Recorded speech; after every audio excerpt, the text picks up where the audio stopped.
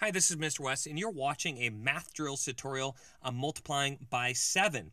So if you're watching this, you may be already just expert at multiplying, but this is just an offer also that there's other resources I have on my channel, also mathdrills.com, that you can check out. But if you do need help, that's what this video is for. So sevens are actually one of the trickier multiplication tables, along with 6 and 8. I find those are the most difficult.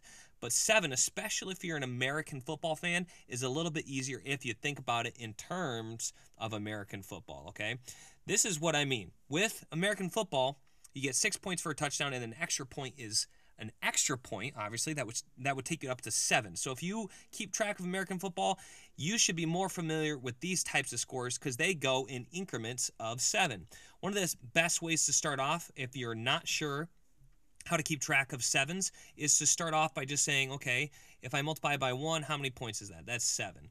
If I multiply by 2, that is 14. 3, 21. And you can just do this all the way through 12, which will take you to 84. So that's one thing I would recommend doing, is making sure that you know all your multiples, that's what these are called, before kind of getting into the nitty gritty of multiplying by all these different numbers. But we're going to go through and I'm going to talk about maybe some tips and tricks, some slight ones, because 7 doesn't have a whole lot other than just memorizing, and of course practice. You're going to need to practice these lots of times, okay? So let's go ahead and get started.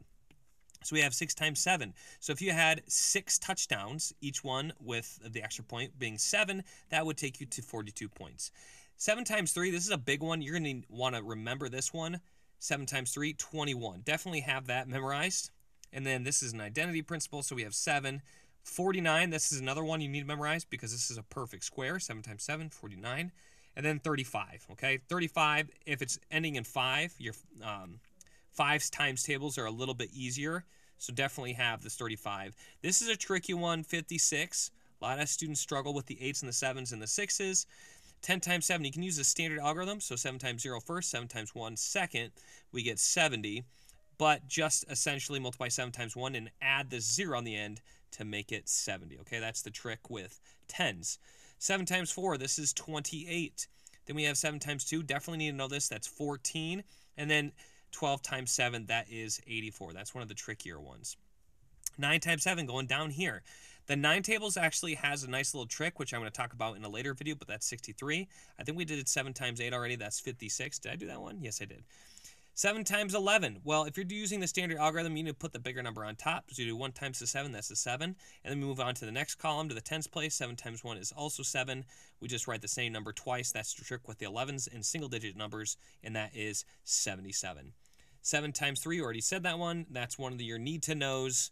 And I'm trying to see if there's anything we haven't done. This is 42, 63, 77. I'm trying to see here. 28, we already did. I think that's everything.